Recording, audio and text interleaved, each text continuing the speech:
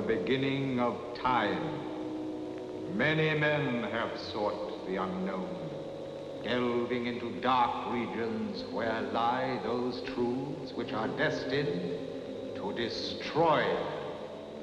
Of all these eerie adventurers into darkness, none was more driven by insatiable curiosity, nor went further into the unknown than the unforgettable Baron Frankenstein. So infamous were his exploits that his name stands forever as a symbol of all that is shocking, unspeakable, forbidden. Thus, in our day, any story which chills the soul and freezes the blood is truly a tale of Frankenstein. Now join us in the mystery, the excitement, and the stimulation that comes when we tell a story so weird, so dark, so harrowing, that it deserves to be called one of the many tales of Frankenstein.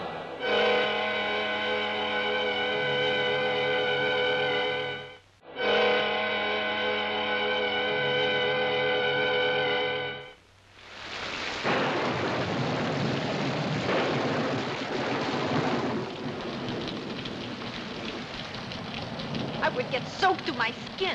Hurry up. Can't we wait a few minutes? Hurry up. Why do we have to leave here every night? Those are the Baron's sleep in? orders. But why? Why? Why? The Baron doesn't want any servants sleeping in.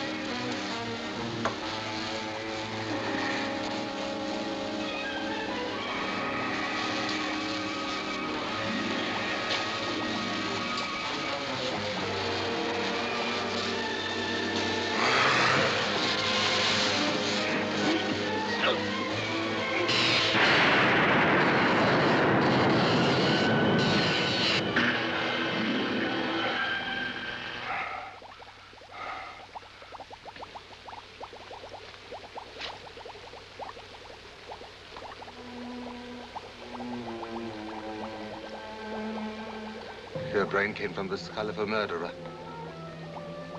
And you still wanted to kill. But with the right brain. The brain of an intelligent man. A good man.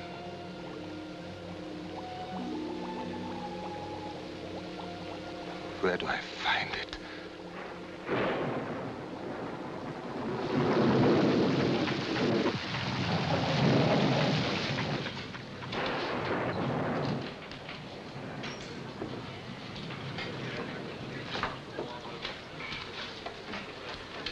We'd like a room for tonight.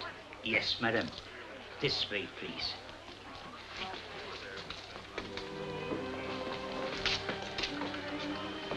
The room will be ready in a few minutes. Some hot grog for the gentleman. It was a long trip. It's going to be worth it. I'm sure of it. I hope he can help me. He will. You must believe that. I want to, but I can't hold out much longer. I'm tired, Christina.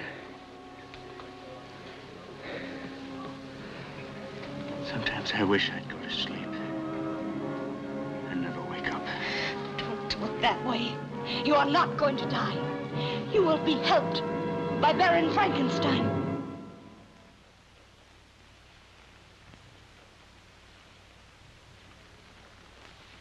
Get the carriage. Tonight? Get the carriage now.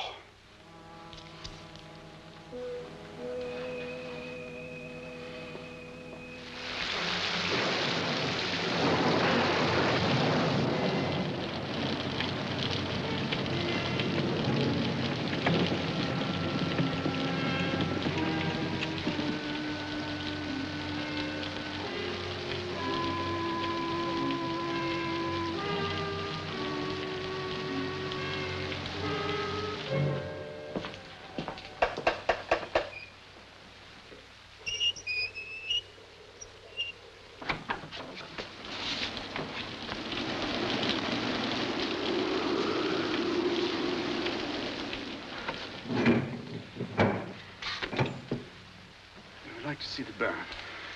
I am Baron Frankenstein. Oh, well, my name is Halpert, Paul Halpert. This is my wife, Christina. Oh, please. Thank you. I hope you'll forgive us for intruding on you at such a late hour. Oh, allow me. Right over there, please.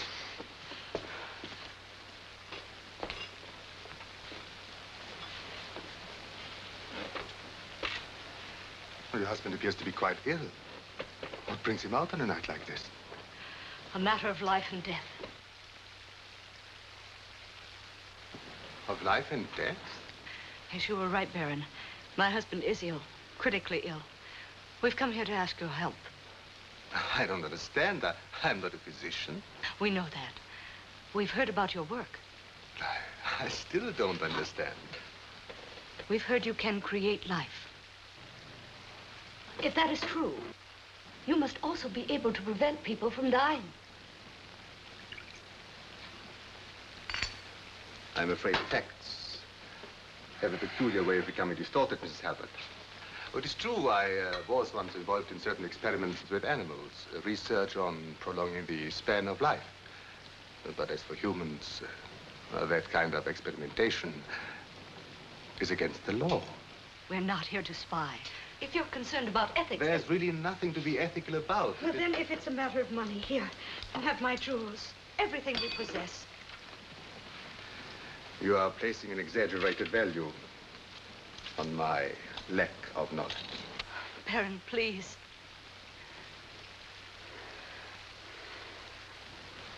Well, have this.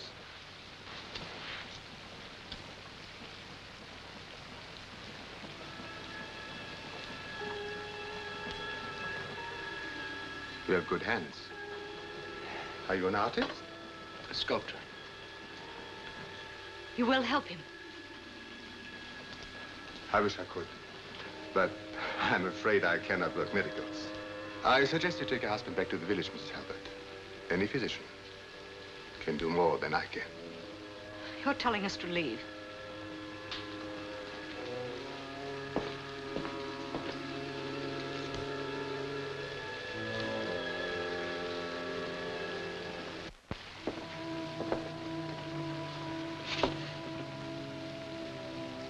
I'm sorry.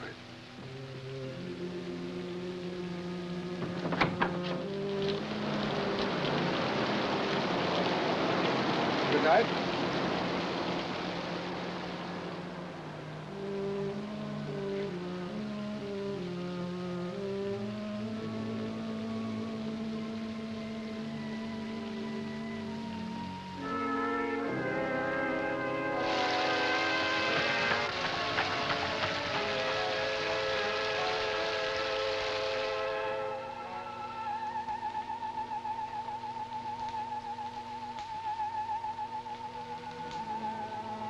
Patience. 3 more days. And he will live again. 3 days. Maybe less.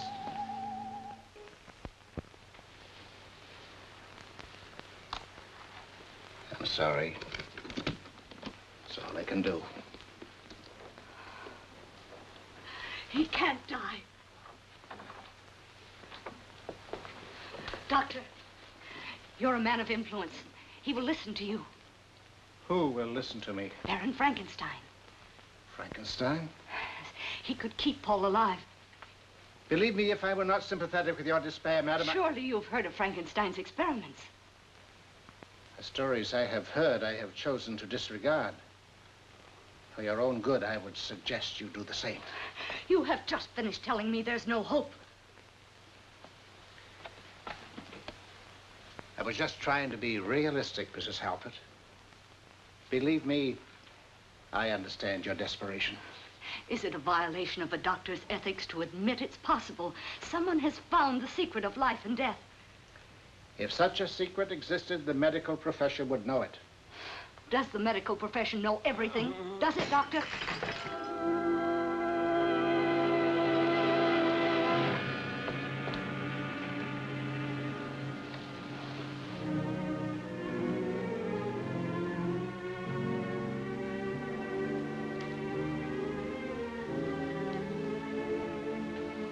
Don't.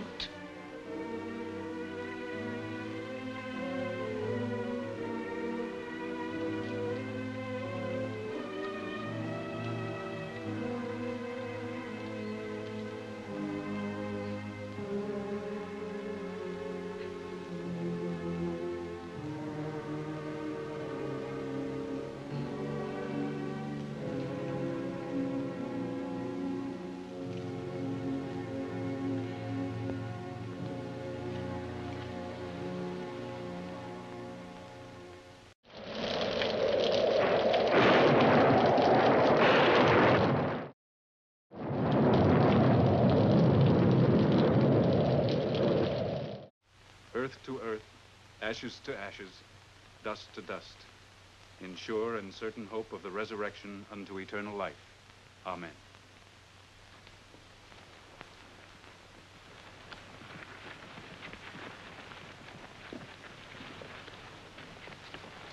Mrs. Halpert,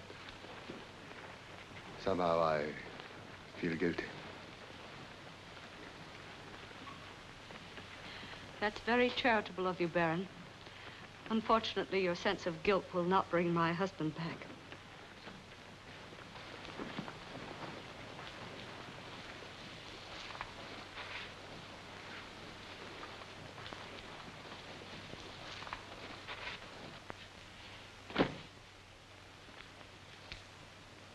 Come back before sunrise and finish the job. I must close the grave.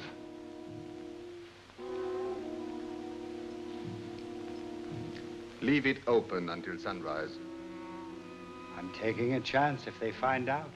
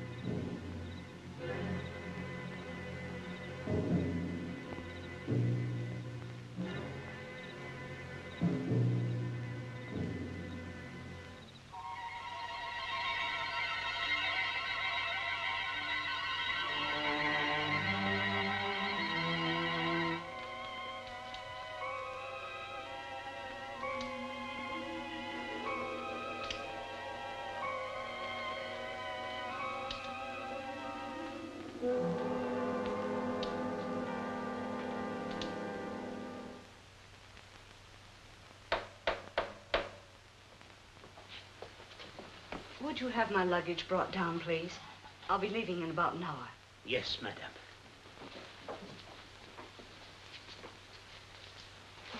Could I have some of those flowers? Of course.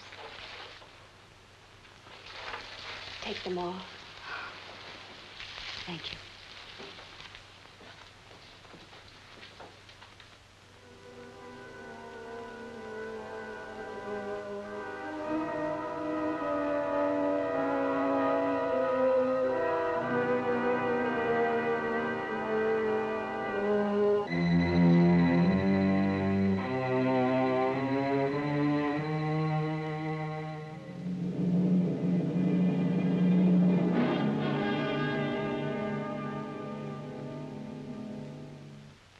I'm sorry.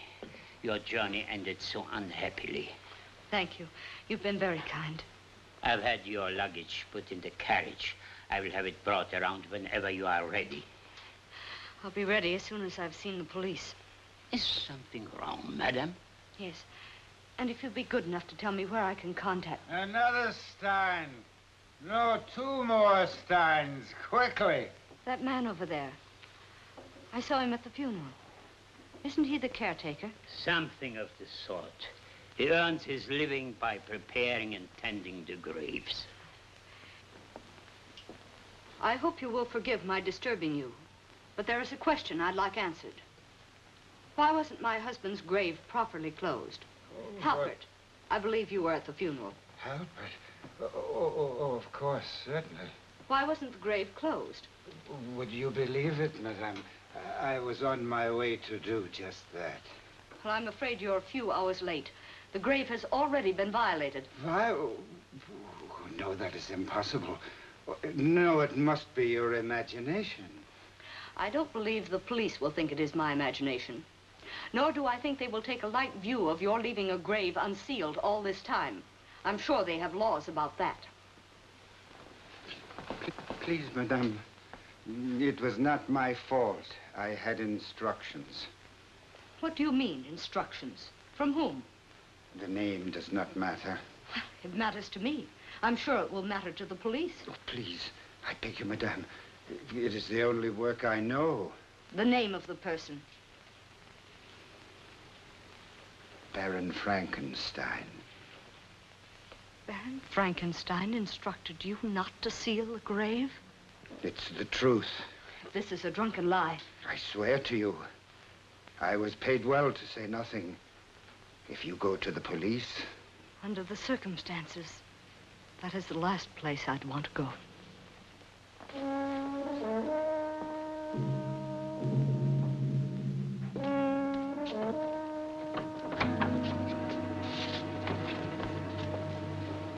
What are you doing here? At the funeral, when you told me you had a sense of guilt, I didn't believe you. I know now I was wrong. I'm afraid I do not understand. Keeping up this pretense is useless. I saw the gravekeeper at the inn. He told me everything. What are you talking about? He told me you were the one who paid him to leave the grave unsealed. Do you believe the rantings of a drunken sot? I might not have, except for this. The locket. It was buried with my husband. I found it outside the grave. How did it get there? Unless you changed your mind. Mrs. Halbert, take my advice. Go back to your family. Stop looking for miracles. Oh, no. Let me see He's him. dead. He's buried. You saw it with your own eyes. Now, will you please leave? What have you done with him? Who's up there?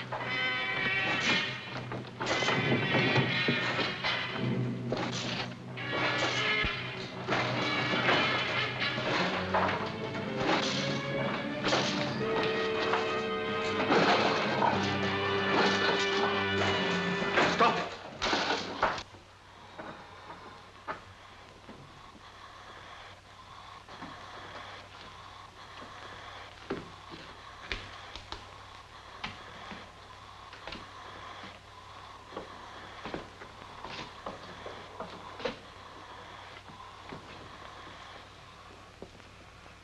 Your name is Halbert.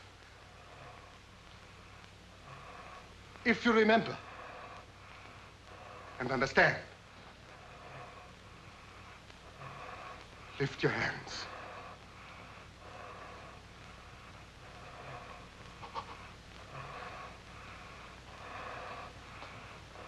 You can think. You can remember. Your brain is alive again, Halbert. It can function. It has intelligence. You wanted life, and I have given it to you. Yours was the brain that I needed, and it's the brain that makes it all work. Now listen. Do what I tell you. Sit down.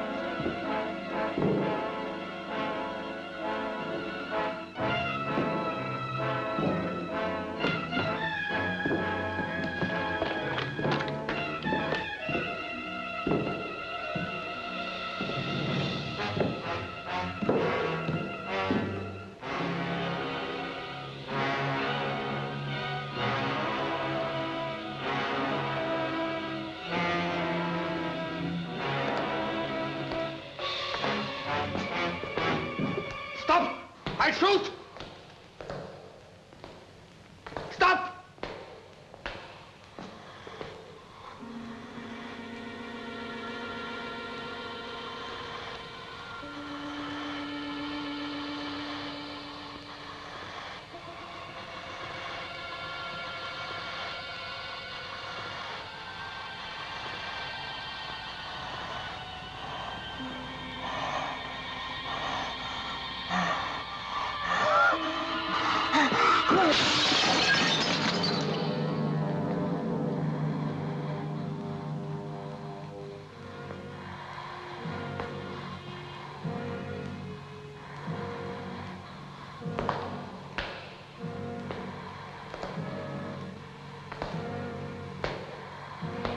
Don't come any closer.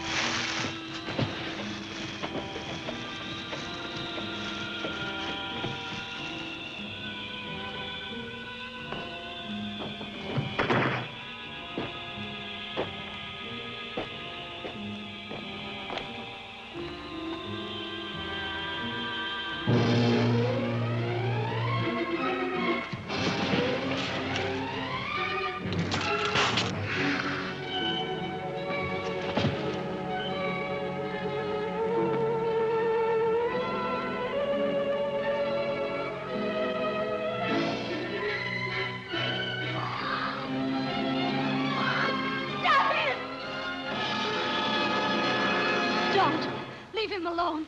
Listen to me. He's not to blame. He did what we asked him to do. We had no right to ask him to commit a crime against God. The life you had was brief, but it was decent and good. Now, don't destroy everything now because of a hideous face and grotesque body that aren't yours. Please.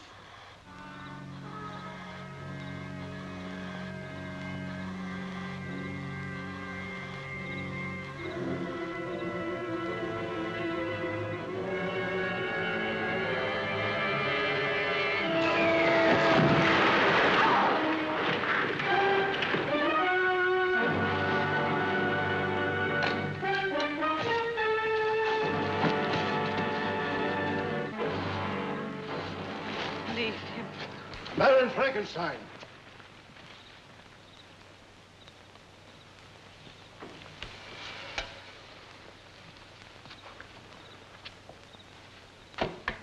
Robbing graves, Baron, is a serious offense.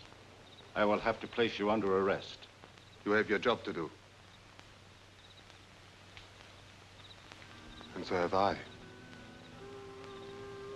And I don't think either of us would let anything stand in the way of fulfilling our respective destinies. Time is of small matter.